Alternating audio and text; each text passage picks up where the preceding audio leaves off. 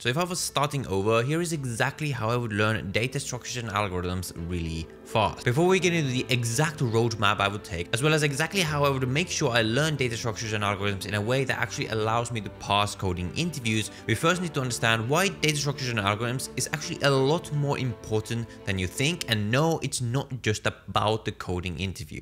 The importance of these topics, in my opinion, goes a lot deeper than that, and I learned this myself when I was first learning these topics, and I don't want you to make the same mistakes I did, which was to neglect it for such a long time. And it's after I learned data structure and algorithms properly that I really started appreciating sort of the magic of programming, and it made me a better programmer in general. And in this video, I'm going to explain exactly how I did that, how I learned data structure and algorithms, and how you can do it as well. And no, it does not require you to memorize a ton of lead code problems. But first, to understand all of this, we first need to understand what data structures and algorithms really is at the end of the day. So when we talk about data structures and algorithms, we have obviously two parts. We have data structures and we have algorithms. And these two parts together really form sort of the foundation of programming. Let me explain. So if we talk about data structures, what is a data structure? First, try to answer it for yourself. Do you know what a data structure is?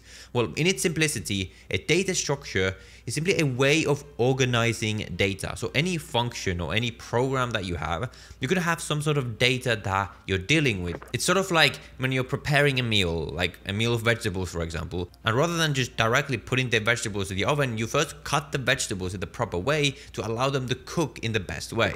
And the way you cut these vegetables is sort of like using the correct data structure to get the best meal or the best and most efficient program that you can. And the oven, however, is sort of like the algorithm. It's the process that then does something to that data or these vegetables to produce the output that you want. In the case of programming, it's some sort of series of logical steps. So essentially you can just think of like lines of code that you're doing in a particular order to turn this input data in some data structure into some output data, which will also be in some sort of data structure.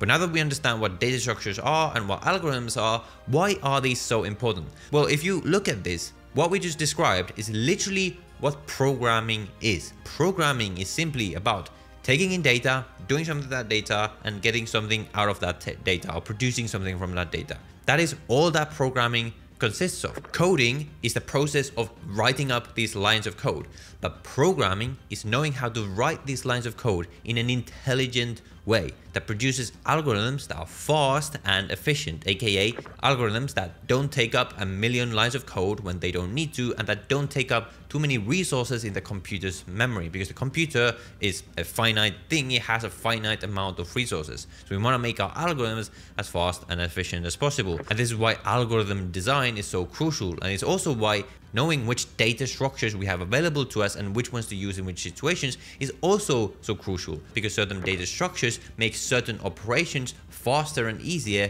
than others. So data structures and algorithms is really the foundation of programming, and that is why they're so important. And in a second, I will give you an exact roadmap with the exact topics around data structures and algorithms that you actually need as a programmer. But first, before we can get into that, we also need to understand what is the proper way to learn data structures and algorithms in a way that allows you to remember it and actually apply these topics to solving problems. Because the real goal for us programmers with data structures and algorithms is to be able to use this to become better programmers, and yes, of course, to know how to pass coding interviews. I know that's why most of you are probably here. Okay, so how can we study these topics properly? Now, this is something that took a long time for me to learn. So if you appreciate me just giving it to you right now in the next minute, then you can leave a like down below in the video. All right. So if I was starting over today with data structure and algorithms, the first thing I would do is forget about trying to learn data structure and algorithms.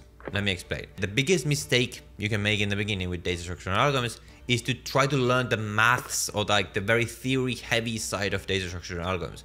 This is not necessary. There's already people like very smart computer scientists that have proven the maths of like certain algorithms, that they've proven that they work, they've proven that they're efficient, like in a very mathematically rigorous way. We don't need to do any of that stuff. It's good to understand the high-level foundations and the methods, but going too deep into the theory will just waste your time. But at the same time, we can't go too far in the other direction of not learning them at all and just going and doing problems, because then we have no foundation based on which to like have the frameworks to solve these data structure and algorithms kind of problems. So what I found worked the best, and this is the method that I recommend to everyone, is to do sort of the hybrid of both of these things. And the way you do that is to enter a loop, specifically the learn, practice, loop. Meaning, the way you want to do first is learn the foundations of some topic.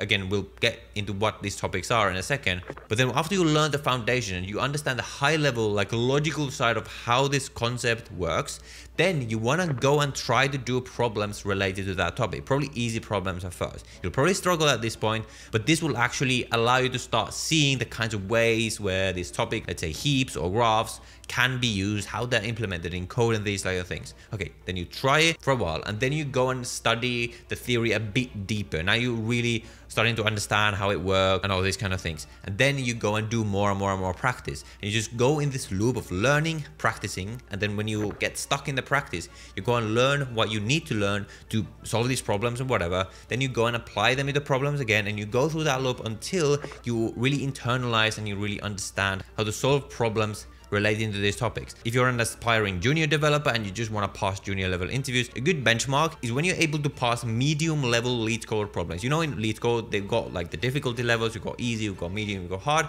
Once you're able to reasonably comfortably pass medium level interview problems using that topic, let's say graphs, that is a sign that, okay, now you know enough to move on to the next thing. And of course, even when you get in the next thing, you still want to go back and do problems related to all topics and things like this. But now you have the foundation, so you can just focus on practice. So that is how I would do it. So now that we understand that, what are the actual topics that you need to master as a beginner when it comes to data structures and algorithms? Now, of course, there's not like a single list that I can give you. Data structures and algorithms is a massively deep topic. Like you can go to the Wikipedia page and you'll see just how many different data structures and just how many different algorithms there are. So really what we need to ask ourselves is what is our goal? Now, for the purposes of this video, I'm going to assume that your goal is to just learn enough to learn how to pass coding interviews, the level that you need as a junior programmer to solve the problems that you need to solve and to be able to function as a professional programmer. And so for me, I did a lot of research, a lot of study on like actually what are the topics that are tested in interviews, and through my own process of interviewing, I learned what sort of problems I needed to be able to solve and what I didn't need. So that is what this list is made out of. It might not be perfect, but it's certainly what has worked for me. First, before you do anything, you want to learn Big O notation. What is Big O notation? Well, Big O notation is sort of the language of analyzing algorithms and data structures. So if you're wondering how to answer the question of when is an algorithm fast, when is an algorithm slow, Big O notation will give you a framework and a method of essentially talking about these kind of things. In addition, it allows us to talk about when is an algorithm or a data structure taking a lot or a little space in our memory. And this is massively important because going forward in every interview, every coding problem, you will have to use this because you'll have to be able to give it what's called the Big O of any given algorithm. So it's super important that you first understand how Big O notation works really, really well. When it comes to data structures, the topics that should cover like 95% of what you need are going to be arrays, linked lists, queues and stacks, trees, graphs, and hash maps. And at the same time, you also want to get a very good primer on how the computer's memory works. So the way the computer's memory works behind the scenes is that you've got like these sort of memory slots or like memory boxes that hold bits that are essentially the smallest unit of value inside of the computer's memory. And what every data structure does is it essentially allows us to access data inside of this computer's memory in different ways, so that even though in reality the computer's memory always looks somewhat like this, it's just these memory boxes in these rows inside of the RAM. But when inside of the program you design your code in a specific way, it makes it seem as if your data is actually stored something that looks like this, which looks like a graph. Now in reality it doesn't look like this inside of the memory, but by learning how to implement a graph, you can then access this data as if it is stored as a graph like this. You'll also learn about something called pointers, which is what allows a lot of this data structure stuff to happen. Then when it comes to algorithms, what I would learn is array algorithms, recursion, which is less an algorithm, more of an algorithmic problem solving technique. I would learn sorting algorithms, graph searching algorithms. So this is breadth first search and depth first search. Perhaps also like Dijkstra and some of the more complicated graph search algorithms. I would learn dynamic programming, which again is more of a problem-solving technique rather than algorithm, but anyway, I'm just putting in this section anyway. And I would also learn about common problem-solving patterns. So what are the patterns that you can usually use in many kinds of problems and how to recognize these and things like this. There's, for example, the two-pointer technique, you got the sliding window, you got a lot of stuff like this. That's way beyond the scope of this particular video, but that is a list that you can just like jot down somewhere and start going through one by one. And then inside of LeetCode or whatever platform you're using to do coding problems, there's going to be problems relating to all of these topics. And then you can go through that process that I described before of doing the learn, practice loop, and that should allow you to absolutely master data structure and algorithms from completely zero. And all you need to do that is the basics of programming, essentially. So it's pretty awesome that as long as you can just follow the right process, it doesn't matter where you come from, it doesn't matter if you're smart or not, if you just practice enough, you just learn these topics, you learn how to understand them properly conceptually, then anyone, absolutely anyone, can learn these topics and have the skills to pass pretty much any interview. Because if you just learn these topics properly, you learn how to solve these problems, then you have the keys, you have everything you need to pass any coding interviews. And that's the best thing about the tech field. For a large part, at least compared to a lot of other industries, it's a meritocracy. As long as you learn these skills, you can be a great programmer. Because as we discussed, data structures and algorithms is the foundation of programming. So if you get really good at this, if you get really good at this problem solving, you'll just feel like a freaking superhuman. You feel like you can do anything with code. And that is the most exciting part about learning data structures and algorithms. And that was the most amazing feeling that mastering these topics myself gave me. So I highly recommend, if there's anything that you take seriously as a programmer, it is these particular topics. Now, with all of that said, you can take these methods and this list of topics and go learn it on your own online. There's going to be a bunch of free resources where you can do it. It's going to take a bit more time. It might be a bit more difficult to find the right resources, but you can do it.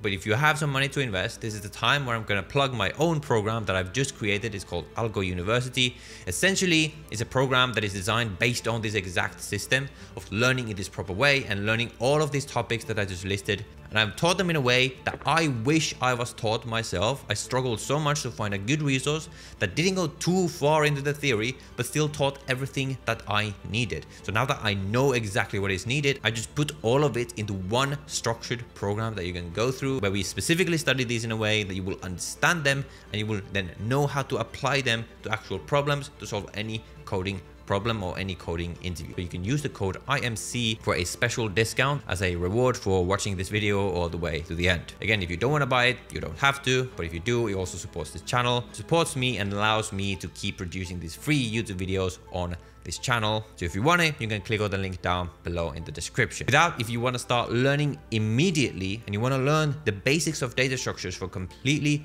free, I have this video right here where I go through it, and I have this video right here where I teach the basics of algorithms. So you can watch these two videos right now to get started immediately. And then if you like my teaching style and you are interested in my program, you can then check it out afterwards. With that, I will see you in one of these videos.